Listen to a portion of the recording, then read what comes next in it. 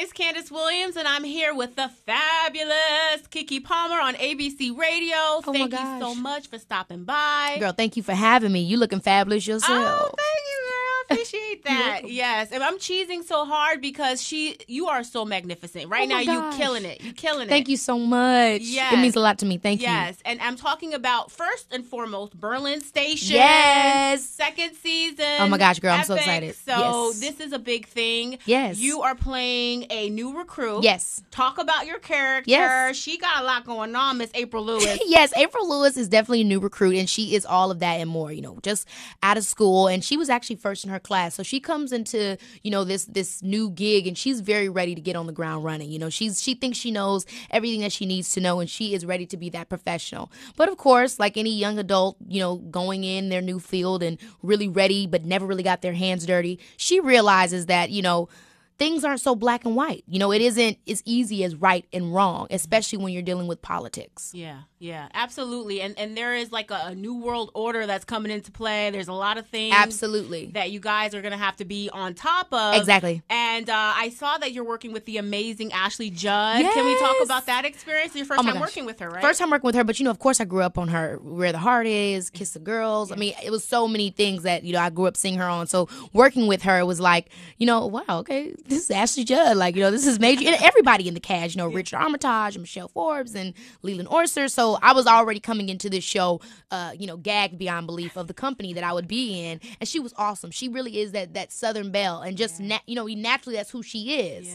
Yeah. No, I love the energy. And I love I guess in my head, when I think of Keke Palmer, I think of this kick butt type young girl. Yes, awesome. So I was like, I'm ready for this. I'm ready for this CI, coming in to just operative, just to take hold of it. Yes. So hopefully we'll see more of that evolve. Totally. Now you guys filmed in Europe, correct? Yes, girl. We filmed for 4 months in Berlin, and they actually traveled a lot of other places. I think they went to Norway and Spain, and so they went to a lot of different places. But I did most of my filming in Berlin, so I was there for the whole 4 months, and it was really awesome. But it was also, I feel like it helped with my character too, because you imagine I'm 24, and it's like that was kind of the first time that I was ever in Europe for that long, and the first time I was ever in Germany. Before then, I'd only been to like London, you know what I mean? And so this was a totally different place. They spoke a totally different language, but it was really cool because a lot of the Germans actually did speak English. So I wasn't totally, kind of left out in the world like that. But it was different. It was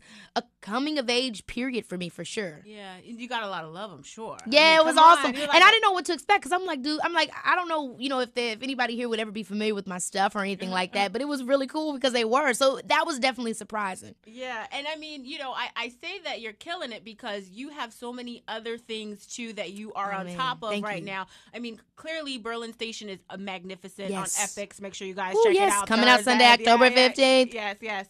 So, in addition to that, we're gonna see you. I went on your Instagram and I was looking. I was like, okay, girl, I see you doing things. You are gonna be in Star. Yes, I'm excited too. You were posing with one of the castmates. Yes. How was that? Girl, so much fun because first of all, I love Lee Daniels. Working with Lee Daniels was always something that I wanted to do. So being on Star and then working with the cast, I love everybody that's there. All the new talent, all the talent that I've grown up with. Got a lot of great people this second season as well on that show. So it was just awesome. And this character, she's so larger than life. Gigi, right? Yes, Gigi. She's so larger than life. So that comes out very soon.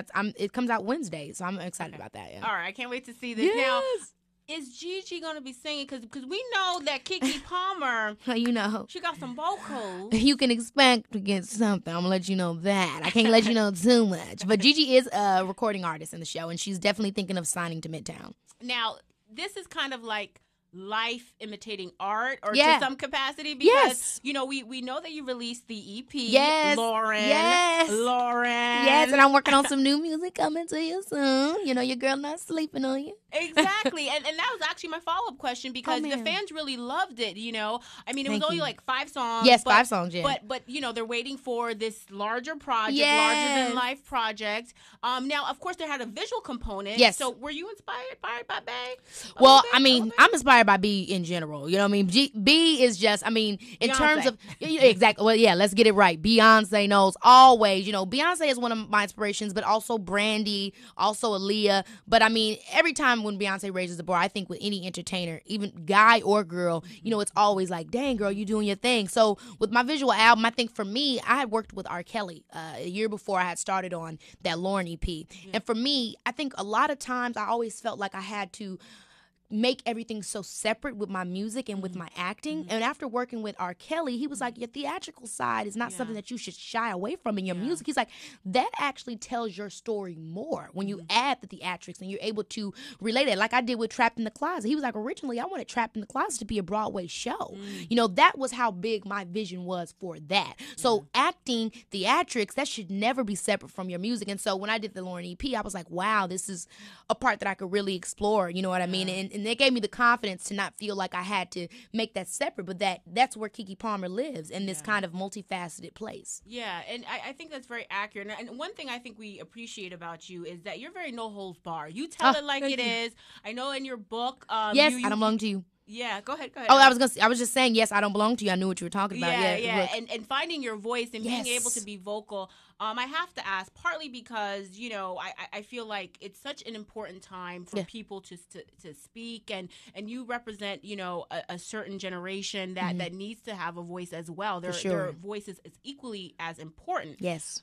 So, you know, obviously, I think one of the things that I think, you said you worked with R. Kelly. Yeah. Have you had any conversations with him recently? No, you know, I know you're talking about the recent stuff. I have, you know, it's so unfortunate when stuff like that happens, you know, because it's like you don't have that relationship with that person. So there's really not much that you can say, you know, other than great things. And I'm grateful for that. My experience with R. Kelly has been a mentor to me. He's been nothing but kind to me. He's never done anything crazy to me. So for, you know, when that conversation comes up, it's just kind of like, you know, that's not the Kels that I know. Yeah. You know, the person I know is somebody that took me under their wing when nobody believed in me. I mean, it was simple. I was literally in an interview talking about Black Panty's album, saying how much I love the album, and he calls me up saying, nobody shows me love like that. I would love it if you came down. Let's work together. I know you're from Chicago, and that's the person that I know. So, you know, my experience is not the one that, you know, the media or so could portray. Yeah, understood. You know, everyone has different experience, and I appreciate you, you know, elaborating on yours. Sure. Also, I know you're kind of in the process. I think you're filming Scream. Yes, girl!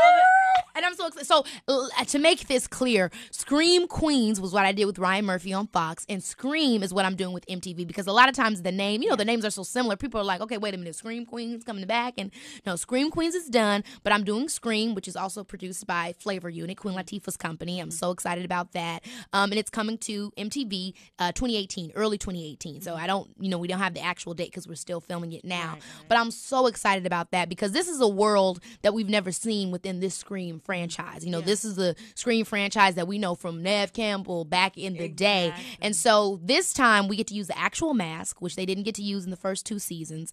And we actually get to use the actual voice. And these kids are from College Park. So it's a total different vibe of Scream. College Park, girl. Yeah. Go away. Yeah, College Park. Exactly, Atlanta. We ain't playing. You see how I automatically knew that, right? I knew that because as somebody who was in the AUC, I went to Spelman. I'm very... Come on, sis. Come on, Spelman. My sister wants to go to either Spelman or Howard. So I'll let her know that both we got a Spelman sis. Yes, absolutely. Now, and I'm only mentioning it because this is like newsworthy, and I want to, you know, see if you have any takes or ideas on it.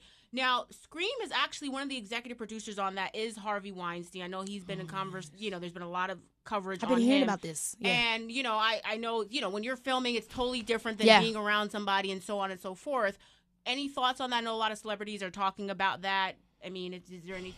I mean, I don't know what you've heard. I don't know. I've never met either. I never met the brothers, you know what I mean? I've done 2 films with them in the past.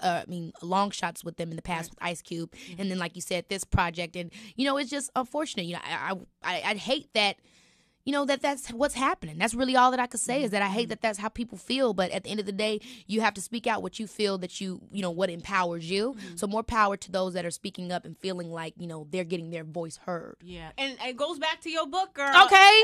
I don't belong to you. Quiet the noise and find your voice. And that's really what it's about. That's really what it's about. A lot of times in the industry, you go through situations and it becomes difficult because really your eye's on your career, but it's important that you don't lose yourself in your career. Yeah. And how did you find your voice? I know you talk a lot about this in the book, and this is something but I think I want people to understand that this is an evolved Keke Palmer. This isn't you just didn't wake up like Beyonce say flawless. I mean, we wake up flawless, but at some point there's a little bit of development as well. No, and really to what you're saying is I lost my voice. I spent a lot of time, for me coming into the acting world, everything was unexpected. So when I reaped benefits or success or whatever you would call it, it was like, dang, okay. And it was the opposite with music. For me, growing up, I always could sing. So when I entered the music industry and I expected the kind of response that I got with acting, and I didn't get that response with, just the control and the infrastructure of the music industry as opposed to the actual music itself. I felt very lost. I felt extremely, it crushed my ego is what happened. And that's really what it's about. It's about our ego. What I mean? That's what I realized was holding me back in terms of not just my fearlessness in my music that I had as a child, but in overall aspects of my life and how I could also take it a step further in my evolution for who I am, which is that quiet the ideas that we have attached our identity to in our experiences that are negative and that do not fuel us forward in a positive way. And it's all about changing your mind and your mental constructs. And that's when I also went into, my book is also covers topics on mental health. I'm getting ready to do something this Friday with Kaiser Permanente about finding your voice and, realizing that as a human being, nobody really understands everything that's going on. But a main facet of who we are is our ego, our personality, and who we are in this world. And once we realize that we don't belong to what other people think of us and that we don't even belong to the crazy ideas and thoughts that we've accumulated over the years of good things or bad things, that's when we become in control of our lives because we realize that everything is flexible. We realize that I don't have to feel bad that this guy broke up with me. I can actually feel good and go forward with my day. I don't have to succumb to this emotion. Or I can let it out, and then I can decide to move forward. So once I realized that all that stuff was in my control, it became easier to practice that in my daily life. Now, of course, it wasn't like a drop of a hat. It ain't like I'm perfect. I'm 24 years old. I'm still learning so many different things. But I feel like that was a real key in me gaining control over my life and really being able to fight for all my goals, Yeah. Girl, are you running for presidency? Like, what's going on? Girl, that's coming next. I'm waiting to be the mayor first. No. ABC the mayor. We always got promo. Oh, my gosh. Seriously, girl. And my girl is in that from Scream Queens. Oh, yes. Yes. Oh, it's such a small little world we live in. And I think that's such a cool concept, that show. I think it's so fun. And it's really what I like about it is that it gets the millennials excited. You know what I mean? Because there was a time where 19, 20, 21, 22-year-olds were wanting to run for mayor. Yeah. You know what I mean? Where that was like kids would say, when I grow up, I want to be the mayor. When I grow up, I want to be the governor. I want to work for the Supreme Court.